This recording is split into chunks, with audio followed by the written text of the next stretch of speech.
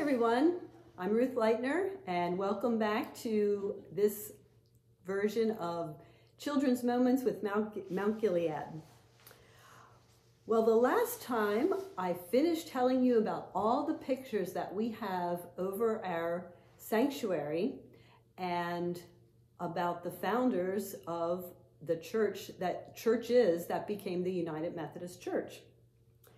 And now I'd like to tell you a little bit about how Mount Gilead Church got started way back in the year 1830, which really isn't that far from the time that the men that we were talking about were traveling around and starting new churches.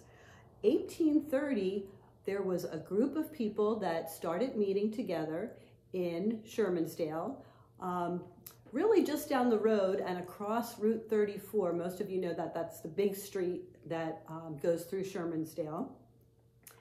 And they met in the home of a family with the last name of Lackey. Well, after a while, more people got together and came to the meetings, and there were too many people to meet in the house.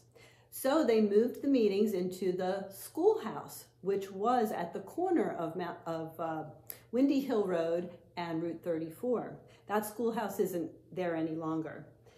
But they started meeting in the schoolhouse, and they were there all the way until the year of 1870. That's when two people named John and Elizabeth Squeeger, they donated the land that we now have for our church and our cemetery. And just like the men that we talked about, like Francis Asbury and William McKendry, the preachers traveled around to several different churches. And in the early days, there were many different pastors that came to the congregation, first the ones that were meeting, and then even when the church was built, there were many different preachers that came to the church. Well, this church, built in 1870, was just after the Civil War. And as I said, 1870 is the date that we're using to celebrate our 150th anniversary, because that was when the church was actually built. Now, we do have a picture of the very first church.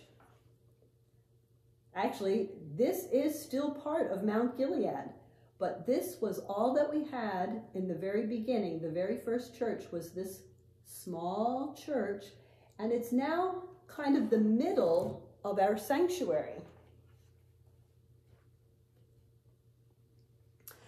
Well, we were sharing a pastor with two other churches, the New Bloomfield Methodist Church and the Walnut Grove Church. Now, when we had our 125th anniversary, the folks at Mount Gilead put together a booklet, and they shared stories with lots of the church families, and they recorded memories of families and their grandparents and some even great-grandparents that came to Mount Gilead. There were stories of people walking to church or riding horses to church. This was before any cars were available. There's a story about a soldier that fought in the Civil War for the South.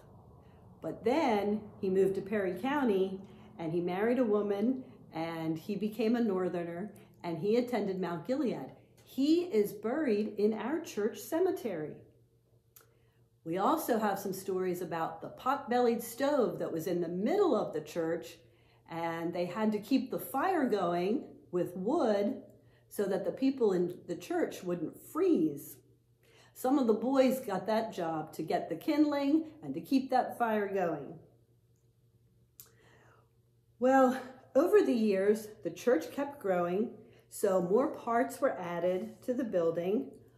A furnace was put in so that they didn't have to use that stove anymore.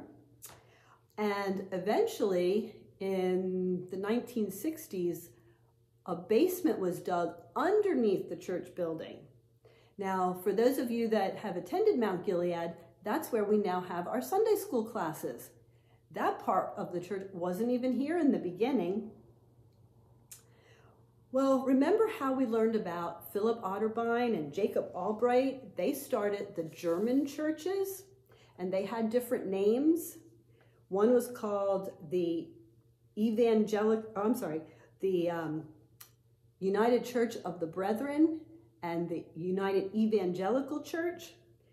Well, in the 1960s, and some of the grandparents were alive then, those churches got together and they were called the Evangelical United Brethren Churches. That's a mouthful. A lot of people called them the EUB churches.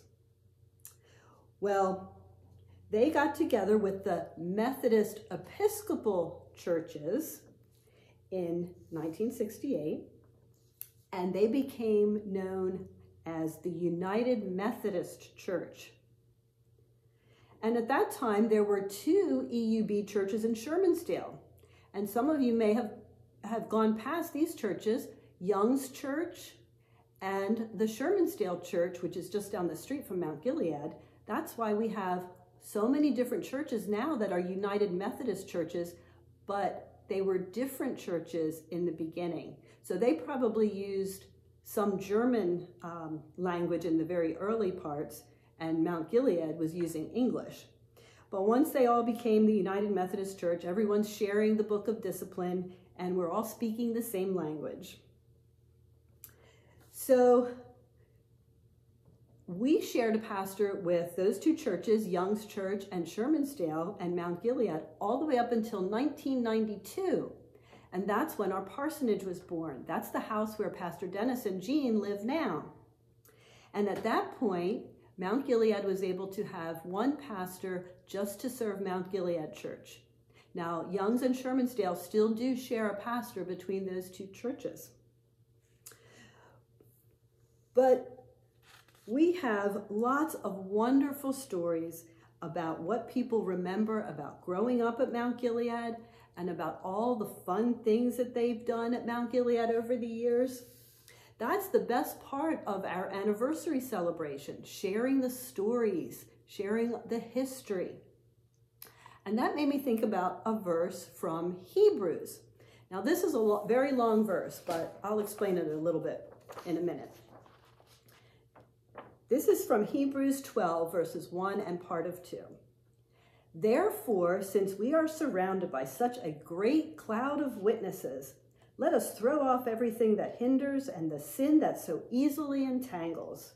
And let us run with perseverance the race marked out for us, fixing our eyes on Jesus, the pioneer and perfecter of our faith.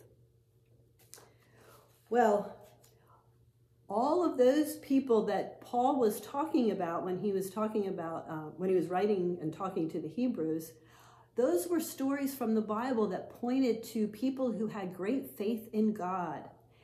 And we know that that didn't end. The apostles continued to share stories about Jesus, and people that started Mount Gilead have shared stories about Jesus. So if you get a chance, you should ask your parents, maybe your grandparents, about how did they learn about Jesus? Because there were important people in their lives that taught them about Jesus. They might even have some good stories about Mount Gilead. When they first came here, how they came here. It would be fun to know how that got started, because they passed that down to you as you can come to Mount Gilead and learn about Jesus.